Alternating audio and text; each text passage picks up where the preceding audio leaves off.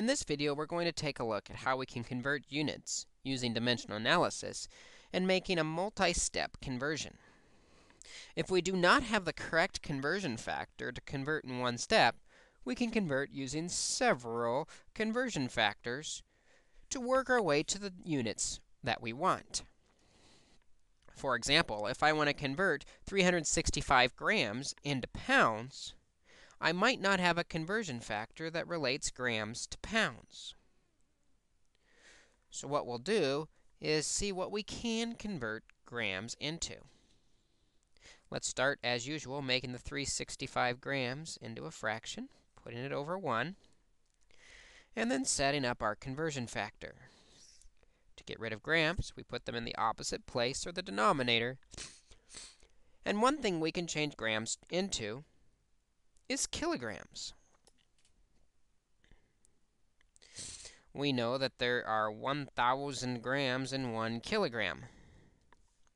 And when we do that, the grams will divide out, leaving us with just kilograms. Whoops.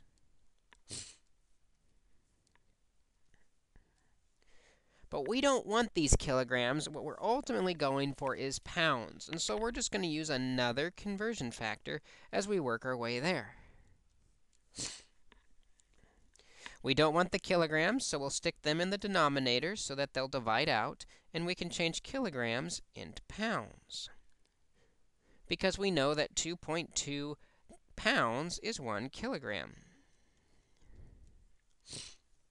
And now the kilograms divide out, leaving just the pounds left that we want.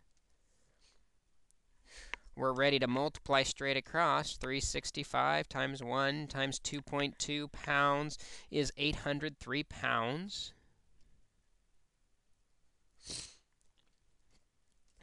Over 1 times 100 times 1 is, or 1,000 is 1,000. And when we divide, we get 0.083 pounds. What's interesting about this process is we could have gotten there several different ways.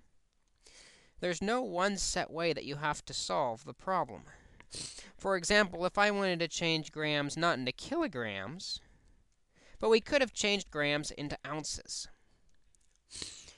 You might be able to find in a conversion chart that 1 ounce is 28.3 grams. And the grams would divide out. And then we get rid of the ounces by putting them in the denominator and changing them into the pounds we want. Because we know that in 1 pound there are 16 ounces. When we multiply straight across in this case, we get 365 pounds over 28.3 times 16 is 452.8. And when we divide there, we get 0.80 pounds. So again, it's approximately, it's 0.81, I think, when we round. 0.81 pounds. And you see, we're off by a slight round off error, but we get essentially the same answer. So if there's no one conversion factor, we just have to find a path to get there, changing grams into something, and then change that into something until we get the units we ultimately are looking for. Let's try another example. Here we're changing 5 gallons into cups. If we put the 5 gallons over 1, we can start making conversion factors. Get rid of gallons by putting them in the bottom. And while we can't change to cups, we can change gallons into quarts, because 1 gallon is 4 quarts, and the gallons will divide out.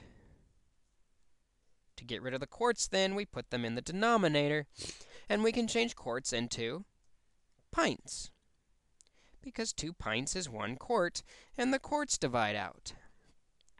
Still going, because we haven't reached cups yet, we put the pints in the denominator now, and we can convert pints into cups. Finally, 2 cups is 1 pint, and we finally have that unit we're looking for. We're ready to multiply straight across. 5 times 4 times 2 times 2 is 80 cups over 1. 1 times 1 times 1, or just 80 cups for our solution.